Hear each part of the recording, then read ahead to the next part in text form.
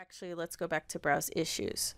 So let's say you're looking at this list of issues and you see that your topic is not listed here. So for example, I want to do a search on the border wall, for example. I see that there is a US borders topic, but the border wall is not listed under B, and I don't see anything that says United States and Mexico border wall, for example. So then I would go to my search bar here, which I can do my search here, or I can go back to the home page and do my search there. Either way. And I can type in the search that I want to do by typing in border wall, for example. There are some other options listed there that I can choose from, such as Trump's border wall or Mexico border wall or US-Mexico border wall. Any of those, I'm going to just stick with border wall for now to see what that gives me. And when I click on my search, it will give me results for that search. It will try its best to match with what I've typed in and give me something related to that. So you'll see that the results are not as many as with the main topics that are listed in the database. As we saw for infectious diseases, there were many, many more. But you can always try your search by typing in by keyword. I can always modify this search by adding to it. So Trump's border wall, for example, and see if that changes anything. So it did reduce the source types. I can also try US-Mexico border wall. Again, different results.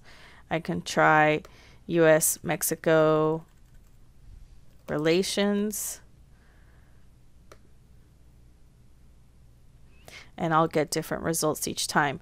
So this is to say that you should try different search terms, different keywords, but also if you don't see your topic listed in the primary browse issues section, you can always type in your search by using keywords as well.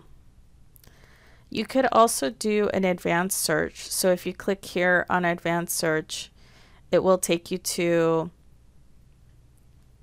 this page where you can be more specific up front with your search.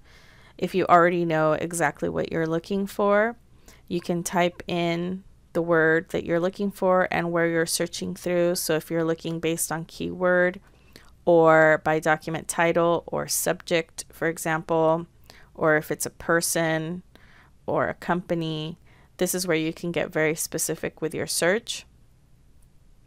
You can also select what type of source.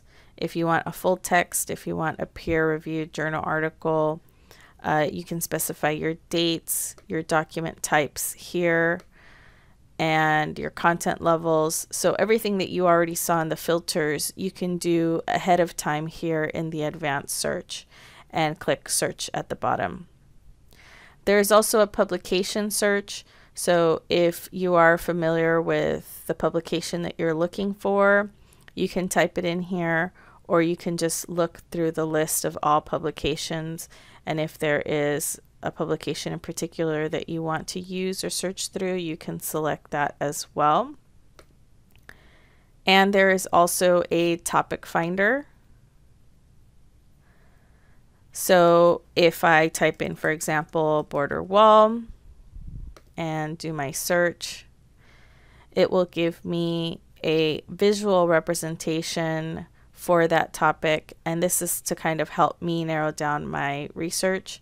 So I can select Mexico, for example, and it will give me here results for my topic of Mexico. There's border security, President Trump, new sections, so different options that I have here. I can